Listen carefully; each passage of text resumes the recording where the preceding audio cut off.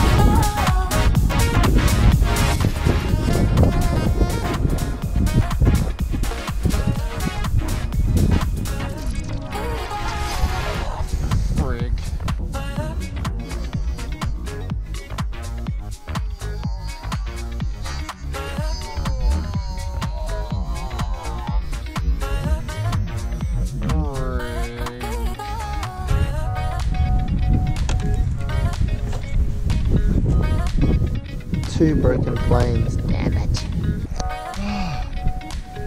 It's really annoying. So, within the space of a week, I've smashed up the SuperEZ and now I've broken the prop on my my Phoenix. So I'm gonna have to order a new prop. This is easy enough to fix and this thing is super durable, so it's not really a big deal. I was just being a little bit silly close to the ground. Just looking at any damage. I can't really see any. I mean, it looks a little rough around the edges, but this thing is so durable. Yeah, okay. I mean, look, that's pretty good. The fact that this this plastic construction of the fuselage, look, it's testament to Volantex's choice to use plastic. It is a little bit heavier, but yeah, it's a lot more resistant to damage. So I'm just going to unscrew those when I get home, and I'll just have to order a new prop for this beast. Oh man, let's have a look at the rest of the plane. No damage. So many bindies in here. So many bindies. The tail was what I was worried about the most, but it's just so strong. This thing is incredibly strong. Any damage to, oh, it's a bit greasy for some reason. Damage to the servos? I don't think so. Probably should be taking out the battery. It's all good, all good. This thing is rugged as, let's have a look over here. Nothing. It's all good. Sweet. That was a very ugly landing, and I'm just disappointed that I can't fly. That's, again today, that's probably the most annoying part about putting a plane down.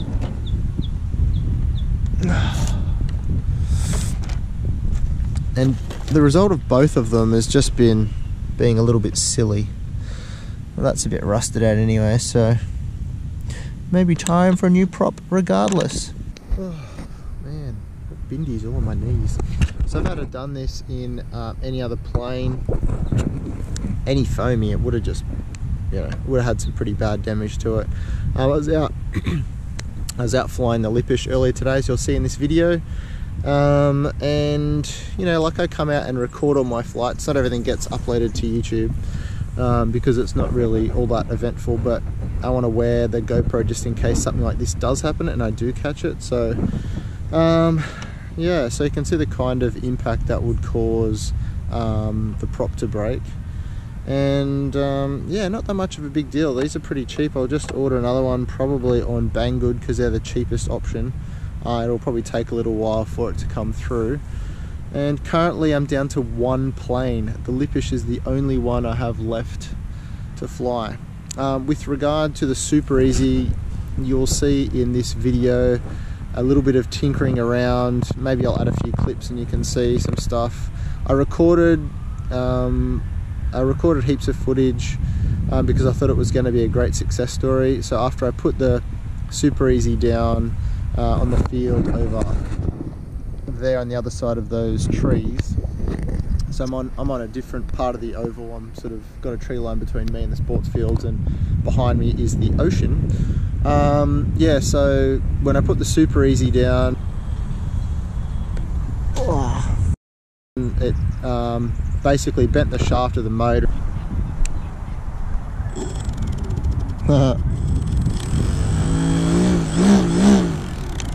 Yeah, and that looks bent. Wasn't expecting to nosedive the SuperEZ into the dirt. I thought, oh yeah, we'll just motor swap. I considered it, then I thought, well, I've already got the previous motor from the EDF, from the Lippisch, and I just received 2 of the ducted fans that I'd ordered ages ago. They're just the housings and the fan blades, and I thought I'll just put all them together, and you know, I'll just strap it on the back of the SuperEZ. So it'll, you know, the whole idea was to create the Superjet. All right, let's try this one out.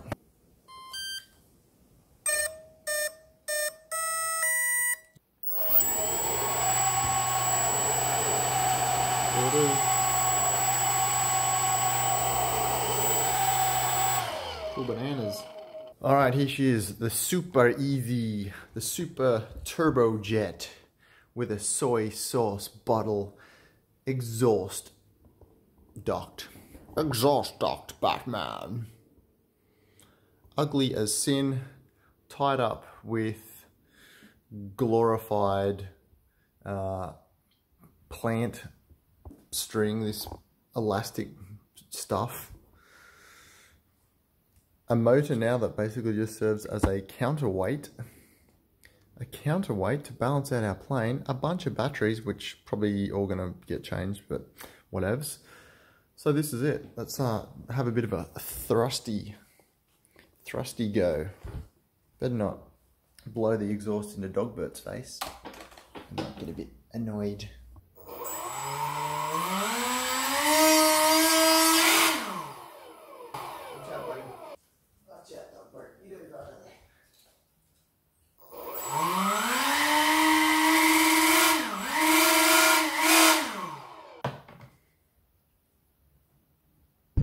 In the end, the motor didn't fit properly to the new fan and everything that I ordered, so as a result there was a catastrophic failure, and I wish I had filmed that, but hopefully I'll include a little bit of footage of maybe things not going quite right. The sound, it only got worse, and when I was out the back testing it, it just blew the fan blades to bits. This is what happens when you sort of muck around and you don't know exactly what you're doing, which is half the fun, I suppose.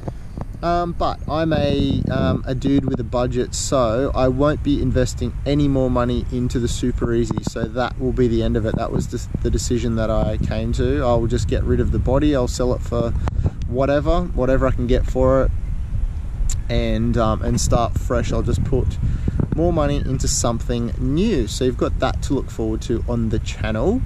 I've been looking at all kinds of different options, including prop planes and other EDF gliders, the whole shebang. So yeah, I'll have to order this prop for the Phoenix. I should probably put it behind me while I'm having a chat to you. Yeah. So there's that. My original 2200s, this is what I was flying. These 2200s was what I was flying the SuperEZ on in the beginning, at the start of this year. So I only really started at least recording my my flights and my battery usage in about April. So I have all of the battery usage from April, all of my batteries. I have it recorded in my journal. So how many flight minutes and hours, there's heaps of hours. I've got, oh my gosh, like 20 hours worth of flights or something on the SuperEZ. And when you consider that, like each flight's anywhere between like 8 and 13 minutes or something, that's a lot of flights. Done the same thing with the Phoenix, and I've done the same thing with the Lippisch. So everything's recorded, and I've got most of those moments, so I've got them recorded for posterity as well. It's just how things go, you fly, you enjoy, you damage things, you learn, you progress, and that's it. Like before this year, I wasn't flying RC, so that's really exciting. And yeah, you just got to keep moving forward. I'm contemplating whether I should reveal some of the planes that I've been looking at. Yeah, it's worthwhile because things always change. I might get, for cheapness, possibly one of the Hobby King Jetstars and just repaint it all black or grey and make it look a little bit like an F-16, something like that. They're pretty cheap and cheerful. They run off 2200 4S batteries, so that's kind of exciting. Or instead of just going for another sort of budget route, just put that money towards one of the jets that I've really wanted. The new what do you call it, the Saab Gripen. So yeah, the Saab Gripen looks super cool. It's a pretty expensive plane, I think, in terms of once I've got batteries, because I'm probably going to want more than one, of course. I'd say at least 2 batteries plus the jet. I'm looking close to $1,000, which is just insane amount of money. The other option is the ME262, which is a bit more affordable. I think by the time I end up getting the plane shipped from, it's probably going to have to be from RC Castle. All the other options in Australia, it's going to cost the same amount, or they're just out of stock anyway. RC Castle have pretty good stock, and I've heard they're very reliable, so not sponsored. So that's the option. That's going to be around about $650 for the plane, plus $100 up for each battery, because they run on 6S as well. So you're looking at probably, I don't know, $700 or $800 there. So there's that route, save up. So I won't be getting anything new for a while if I do that. Or I can go the super cheap and cheerful option of getting one of the Hobby King, what are they called? The 800mm planes. So the Tempest or the Hurricane. They're the 2 options I like. I really like the color scheme and the design of the Tempest. They look really cool, stabilized, and they're not just beginner planes, they're a bit intermediate too, so that's kind of exciting. And the batteries are cheap, they're like $10 each. So there's that. But every time I buy something, whether it's a smaller plane or whatever, more batteries for my current gear, which I won't be getting for a while, but that's beside the point. Anything small, it just sort of puts me further and further back from getting one of the bigger jets. So I don't know, it's really tough. Like, I'd like to hear what your thoughts are, and even all of the the thought processes that go behind purchases. We're not all, no one really speaks too much about it, but we all have a budget, and I'm not about to spend thousands and thousands of dollars of saved money on things that are essentially playthings, whether it's a car, a boat, RC planes, or camping gear, caravans, whatever, that sort of play stuff. And it's not as much as I do it a lot, and it takes up a fair amount of my recreational time, and I really enjoy it. I'm not about to go wasting a lot of money needlessly. So alright, so I better go back home, take the prop off this thing, and go and order another prop. Maybe I should order 2 props while I'm doing it. Who knows? Anyway, I'll order that from Banggood, and yeah, I guess I'll just have to wait for the nice calm weather to fly to Lippisch again. So until next time, I hope you guys are doing really well, and do all those fun things like, comment, of course subscribe if you're new. Chances are you are a new person here. Most people that come to my channel, I think it's like 1 in 10 are subscribers that are viewing videos. So if you're one of the other 9 people, you should probably hit the subscribe button. If you've hung around for this long, you're probably going to like the content. It's just me and Hayley hanging out. We do stuff. I fly RC planes, probably just be flying the Lippisch roll, which is super exciting, so you'll enjoy that. Yeah, just enjoying life. So hope you guys are doing well, and I will see you in the next video. Now you can see my eyes. Alright, catch you later guys, bye.